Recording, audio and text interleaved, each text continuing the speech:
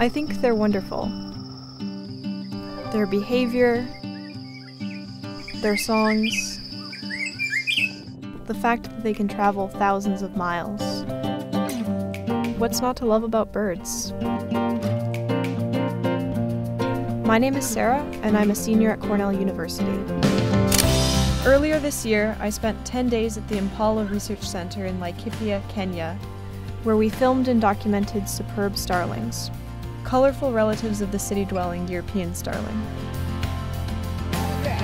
We were there to meet Shaylee Shaw and learn about her research into cooperative breeding. Superb starlings raise their young as a group. That way, multiple individuals care for the offspring. This has advantages when food and water can be scarce. Kenya is a magical place, and it's the first time I've experienced a landscape this distinctive. The red soil with the shrubby acacias, with wildlife everywhere. And what thrilled me the most was being surrounded by an incredible diversity of birds. In the mornings, we'd wake up to the grunting of Vanderdecken's hornbills, walk past cobalt blue vulturine guinea fowl, and eat breakfast as speckled mouse birds munched on leaves and flowers.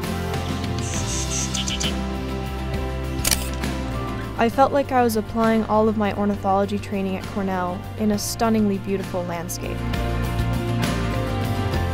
A big part of my decision to pursue ornithology as a career came from the Young Birders event in 2013. I learned ornithology skills from biologists who were making a life and career for themselves learning about the world around us. Skills like filming birds and recording bird sounds. Instead of a vague notion of an ornithologist, I had specific examples of what ornithologists did, and I had a path to follow to become one myself.